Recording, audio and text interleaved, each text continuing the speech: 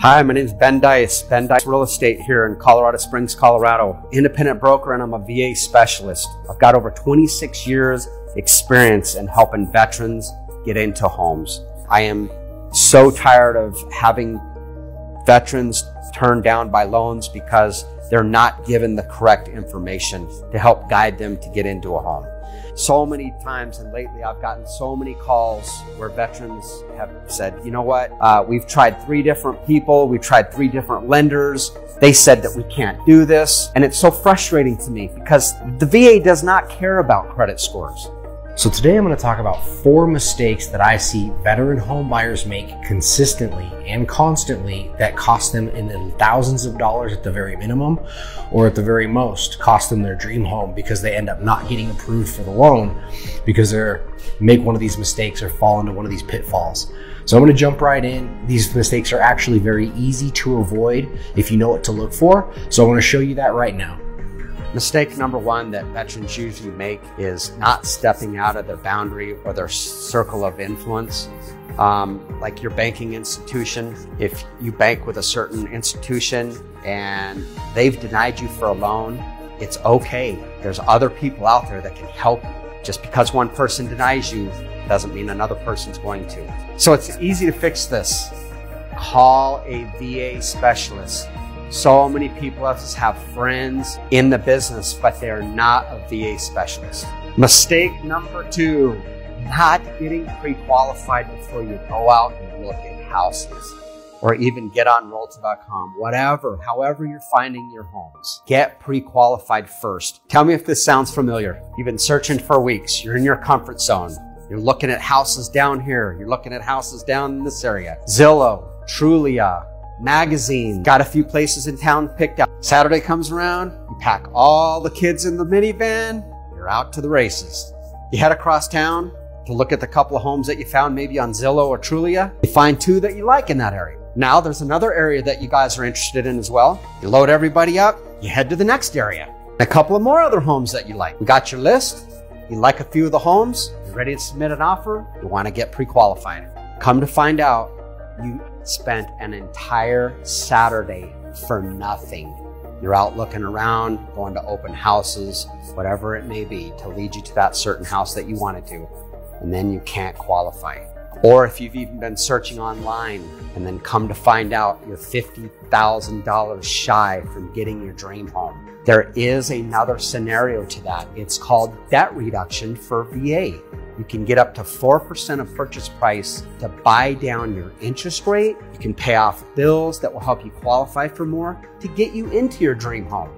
Again, you want a VA specialist. By getting with somebody that is in your circle of comfort, maybe they're not a VA expert. Maybe they won't know that you could get $10,000 in debt reduction to pay off bills to help you qualify. Maybe they don't know that you could pay off a car loan, credit cards, motorcycle debt, anything that helps a veteran qualify for a loan. Again, you can get up to 4% of purchase price to pay bills off to help you qualify to get you into that dream house. Listen, I'm only scratching the surface of the stuff that I've told you about. There's so many other things you can do with a VA loan, but if you don't hire the right person, they're not going to know this stuff to even tell you. So whoever you hire to represent you in this big transaction, make sure they have the knowledge and experience about the VA process. So let's talk about mistake number 4. Knowing your fees up front. A lot of people, this is very confusing to a lot of people. You don't need any money down for a VA loan. Sellers can pay your closing costs. Builders can pay it for you. That incentive, right? There's huge incentives out there for everybody to pay these for veterans. So some of the fees that are going to acquire is usually a home inspection fee of like between $200 to $400. Your down payment is called earnest money.